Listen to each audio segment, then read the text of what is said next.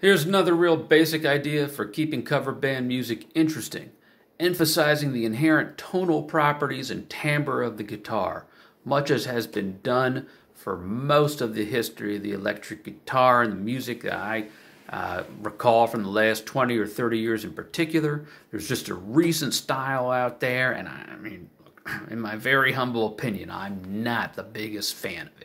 It appears in a lot of country and pop songs where the guitar just falls back in the mix, where it doesn't really have to. And I don't mean necessarily a quiet, low, relaxed tempo song, primarily emphasizing vocals. I mean up-tempo songs where used to be there the guitar would show up all over the mix. And you'd have a few guitars at once. I happen to personally think that sound is a lot more interesting and exciting. Now look, there are a lot of opinions out there. His opinion may vary, her opinion may vary. Okay, I get it.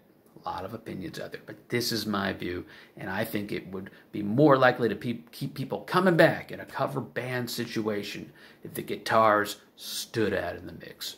So, real quickly here, if you set up my cheap camera here, a few real quick examples of the sound that I'm not the biggest fan of here.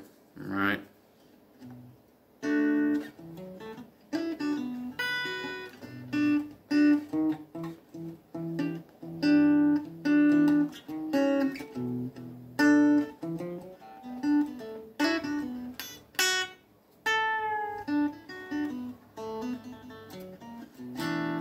Okay, or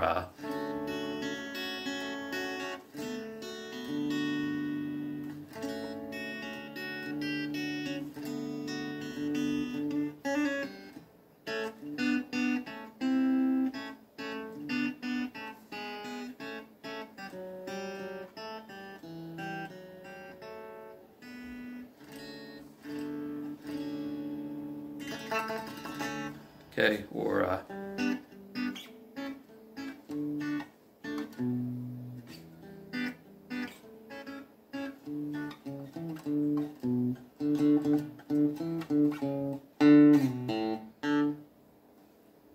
okay, all right. I mean that's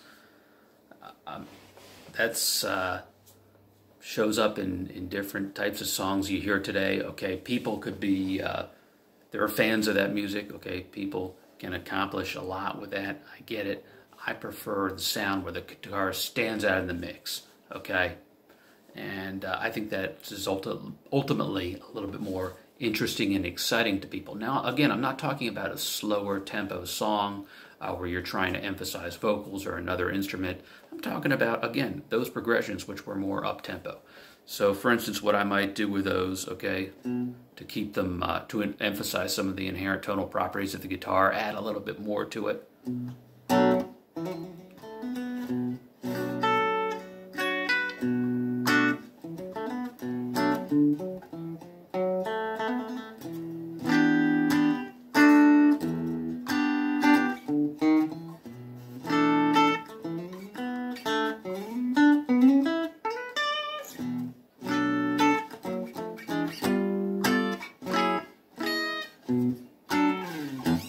Okay, and by the way, there are some licks from songs past in there. Okay, definitely, if one took the time, I'm not necessarily saying that's an example of several different styles or an encyclopedia of licks there, but if one looked at it, you could find 4 or 5 different examples of how different approaches to guitar playing from other songs in the past showed up there.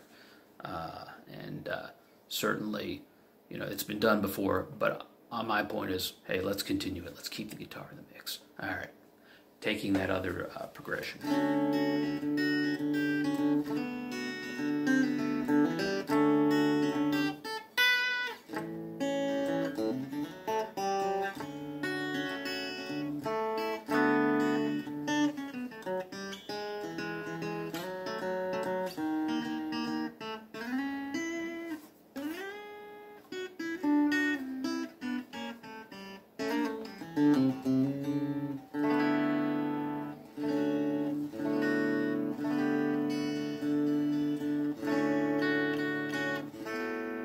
Okay, and I could go on, right? But I think the distinction is probably clear there.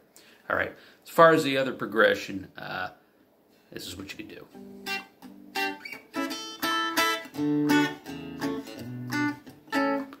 Okay, that may sound familiar, okay? And I like how it was originally done in that particular tune. It emphasized the rhythmic characteristics of the guitar, the inherent tonal properties and timbre that this instrument offers.